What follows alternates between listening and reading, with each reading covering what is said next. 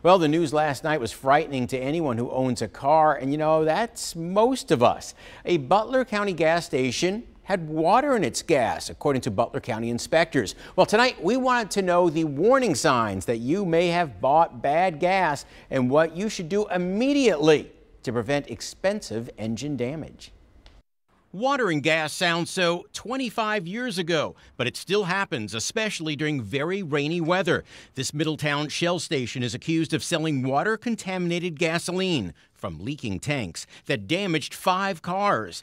It happened to Stephen Gartner's wife just a few days ago. Within 3 to 5 minutes, it started missing, and then after she shut it off, it wouldn't start.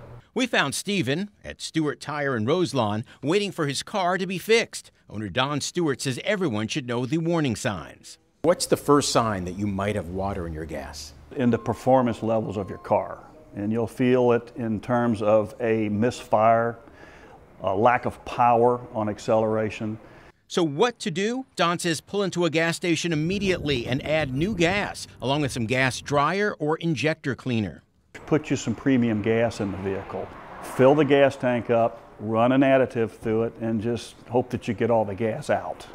Don tells me if you just keep driving, hoping it'll clear up by itself, you can cause some long-term damage, including plugged fuel lines and fuel pumps, and even damaged fuel injectors, which can be very expensive to replace. There's all kinds of things underneath that hood that we just don't realize until you have to pay for them. But in some cases, you will need a new fuel pump or injectors, which is what Andrew Carpenter is now dealing with. Right here altogether, $505.89.